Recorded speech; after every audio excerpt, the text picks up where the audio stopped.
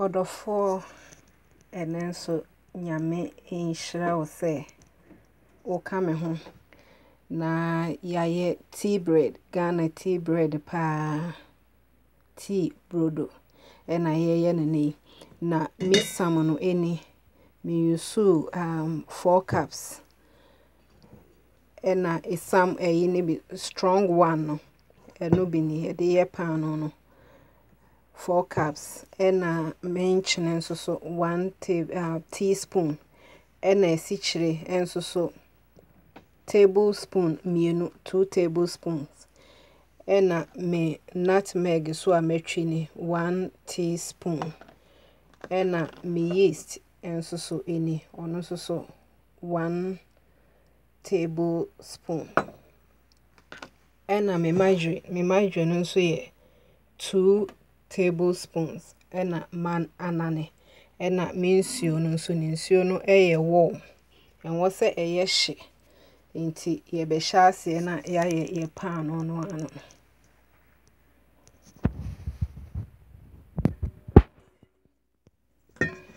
nti me nutmeg no ebegu esam mu na mesi woni nyina se emre bia me ye pan no a misi wo ansa na me de aba but ene de me ye no wa ha ama wahu se misi wo ni nyina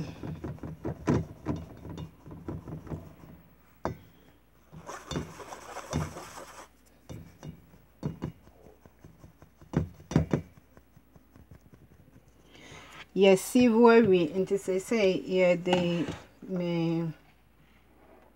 ye besusu ye nsuo no ye hia obesusu cup baako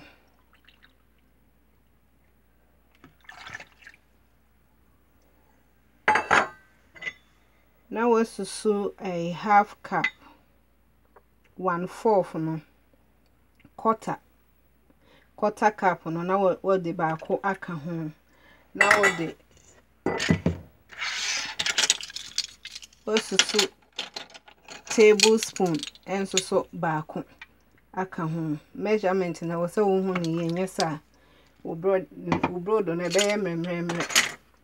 nti me de agumo no me de esichire no ebegum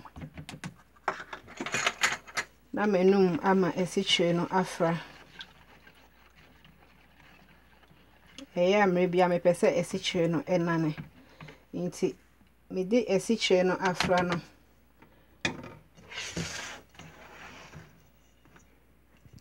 afi o esam no wo be ye tokro wo mfinfin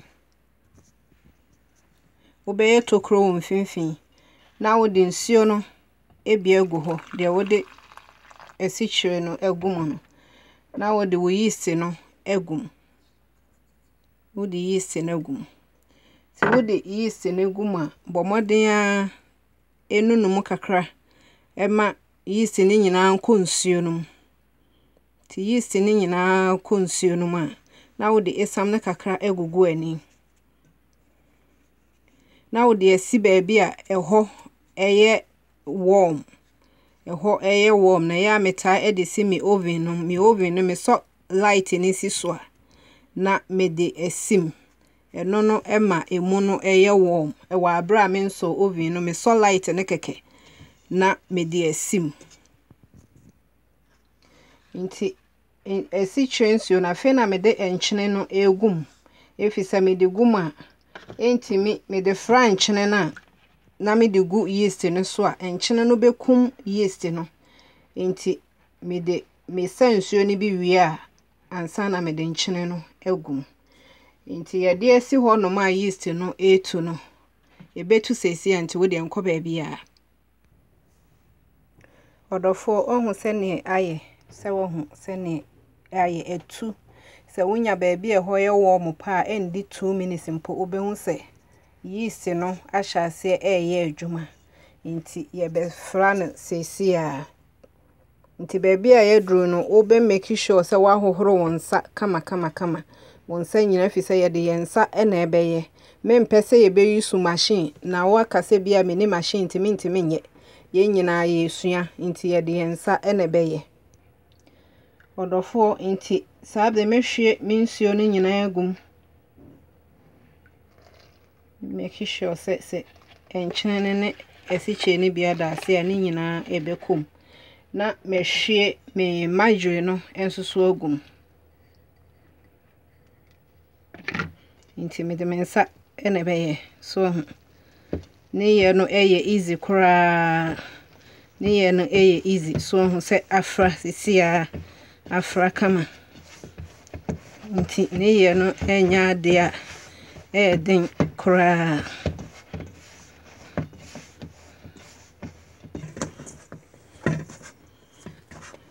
ti se me de beko board no so board no already no ma ekran ne so nyina kama nti me de esam ne kakra ebeye so na odi won sayem no etwi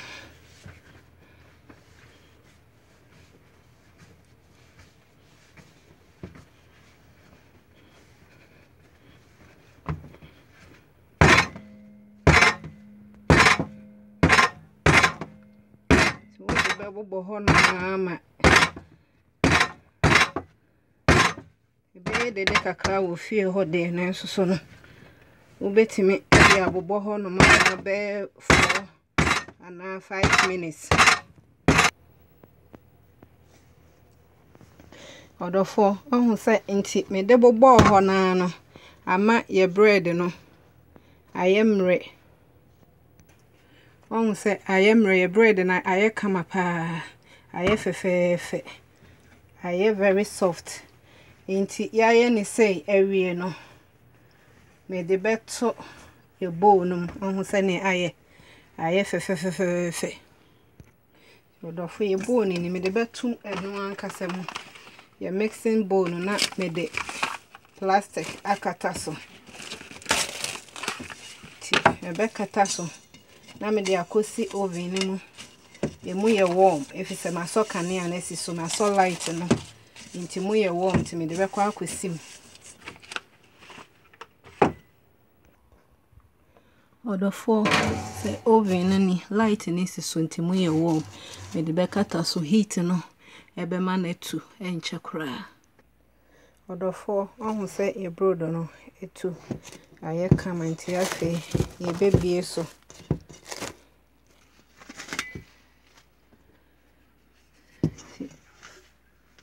se eyi kama ebi anka bowl no eno nti ye brodo na ye kama pa aye kama nti ba be bobo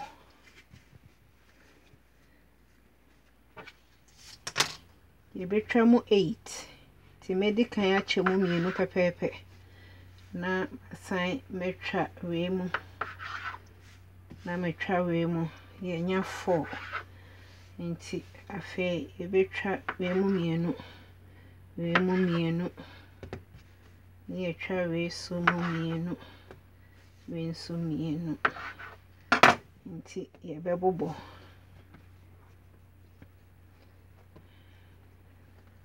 se eye tea bread nti wo se flour no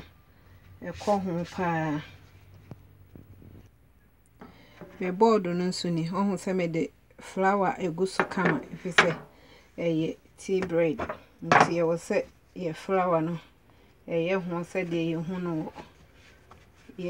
no Ghana no pepepepepe me too much flour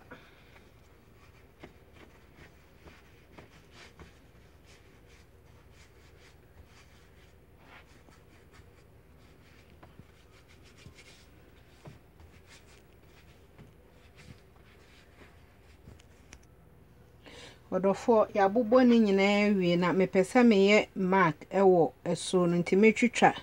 na pampam na kakra twa na pampam na kakra na me de esam afole ho ti ni nyina metwitwa na pampam no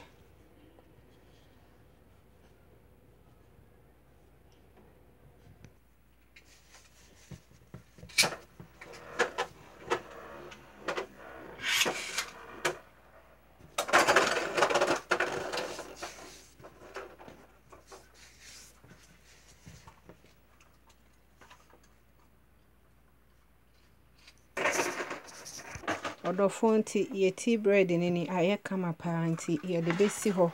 ye nya 8 enipa be se 8 de ti me de besi oven no mu na etu wi a na afi ya to me pa cho ye nchekora nti tenase na twen me odofo eni nti me de hye oven no mu enya de amekata so emu eye warm nti ye de be shem for be say 30 to 45 minutes no ye betu kama nsana yato odofo on say ye bread no tea bread on say aye kama pa etu kama ena ye oven no so ye de ato 350 degrees emu aye hye nti ye de beshem na ya bake yato na sesia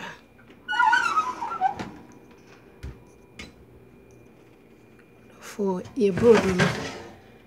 aben kama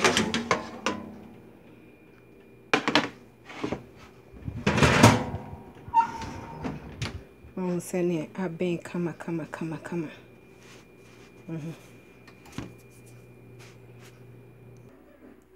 odofo ohun ye broad no ye broad no aye kama pa ohun Ghana broad sene esitie ohun se aye kama for we enipa baako nti ubetimi atwam echire no aye very crunchy ena mfinfin no so aye soft eye kama pa nti ubetimi de butter ayem na ode anom wo hot chocolate no anase umilo no nti ye brodo no aye kama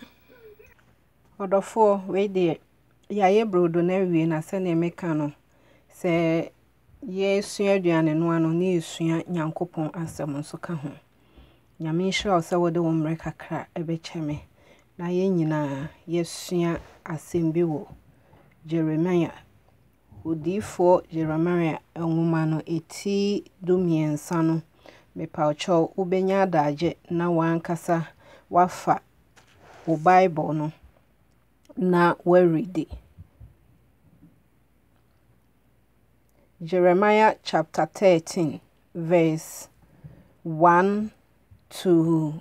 27 no me pese wo kan ni nyina na masam ni nyina ejina 23 ho no na wo kan ni nyina 23 no wo beti ase na de ntia me ka sei no o se medikan akan no o se Ethiopia ni betumi asachira ne wedi anase osebo besachira ne ho nwonwraye ene monso mu betumi aye papa moa boneye akokwamo hallelujah asem we emre bia no asofo bebre omo ekire mu sonko na omo kire mu se eye omo a Ewrade pa kire se wuntimi ensesa wo we de ene broni nyepe nanso entesa na otu Jerusalem fo ne Juda fo eye nyina yefo se boni a ye yetia ono Ewrade no eno no yenyae boni a emfa yenko enkwam boni a emfa yenko enkwaje mu no eno no yenyae na se Ethiopia ni timi sachira ne wedie yen abibifo yetimi poye ho edane ye wedie ne mane ye fitaade a ene na boni nso ye betimi asesa efi ye boni ho se osebotimi esachira ne ho nwonwraye a ene na ye nso boni bia ye dam bia no ye betimi asesa efi sa boni no efi se Ewrade ade nasem soma odifo Yeremia se onko kanche Juda ene Jerusalem emma esan oma hantan Oma hantan bebrebe niti. Awurade ebufu womo. Na awurade de na ebufu hye eba won so a. Awurade ka kire odifo Yeremia say saa oman yi omo boni nti onhu won mobo. Efise awurade do oman mu osisa ne aboso efam onipa asne mu no. Saa na ode oman yi efam ne ho. Nanso ne nyina na nipa ehu. De awurade kasa kye nyina yente. Bone kwan mu na yesi no eno mu na ye nam so. Eno nti enne anwumre awie anopei wa wo hwe me a wo ne me eye brodo yi mesrewa se awurade se yetimi popo ye ho ema ye se ye adwen se ye sachira ye honam ne obi aye pede a ene na bone bia ye damu no odofo ye betimi asesa awurade enhiraw so ama me wo mre kakra na mesrewa mesan esi chapter ne so bi Jeremiah chapter 13